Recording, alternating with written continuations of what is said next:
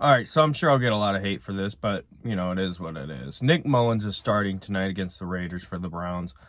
And to be honest, I couldn't be any more excited, to be honest with you. You know, we talk about and debate about Baker long-term, yes or no. And to me, I think the best way to determine how good your starting quarterback is to see how the backups do in your same offense. And Case Keenum, to me, you know, as smart as he is, he's got the experience.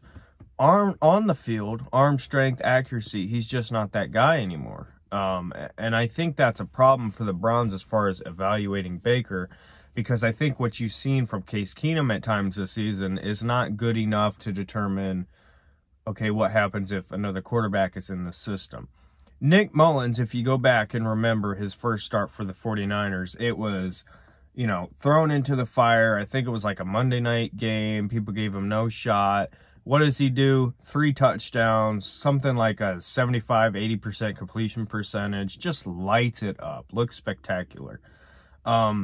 So this kid can play. And again, maybe not with experience and, you know, knowledge of the game. He's not ahead of Case Keenum. But I think at this point in his career, arm strength, accuracy, I think that Nick Mullens is ahead of Case Keenum. And I need to see how Mullens looks in this system versus Baker. And it's not about Nick Mullens as a potential starter. It's more about what can other quarterbacks do in the same system. So I'm expecting Nick Mullens to have a great game. I think a lot of people write him off. He's honestly one of my favorite, like, third-string quarterbacks.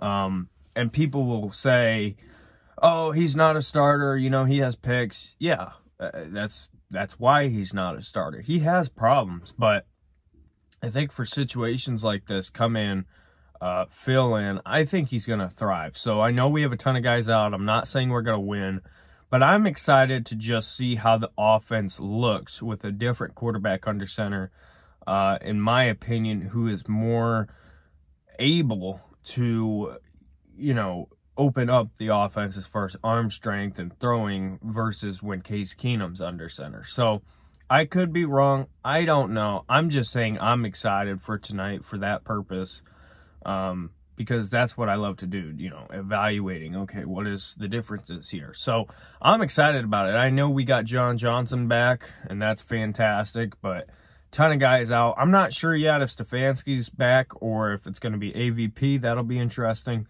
But yeah, I don't think we're going to win. I doubt it. I don't know. Crazier things have happened.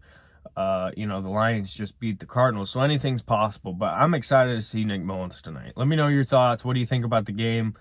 Do you think the Browns have any chance? And what do you think about Nick Mullens starting? So let me know your thoughts, and we'll see you in the next one. Bye.